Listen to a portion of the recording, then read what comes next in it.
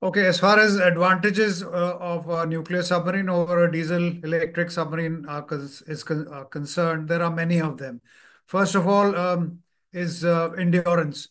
I mean, a nuclear-powered submarine has virtually unlimited endurance, and therefore it can go as far as it wants to and stay out at sea as long as it wants to. That's theoretically speaking. There are, of course, limitations, but relative to a diesel-electric submarine, a nuclear-powered submarine is far more endurance. That's one. Secondly, given its, as I said, endurance and range, it can disappear into the distant ocean. Therefore, it is far less vulnerable to detection as compared to a diesel-electric submarine.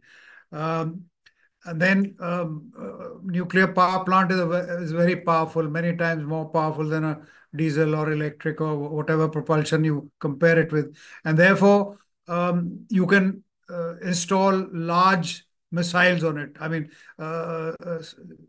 intercontinental missile would weigh anything from 20 to 30 tons and be about 40 or 45 feet long. You just couldn't, those dimensions just will not fit on a diesel electric submarine because uh, diesel submarine is about 2000, between 2000 and 3000 tons, whereas a nuclear submarine can go up to anything up to 10, 15,000 ton. I mean, the Russians have produced giants.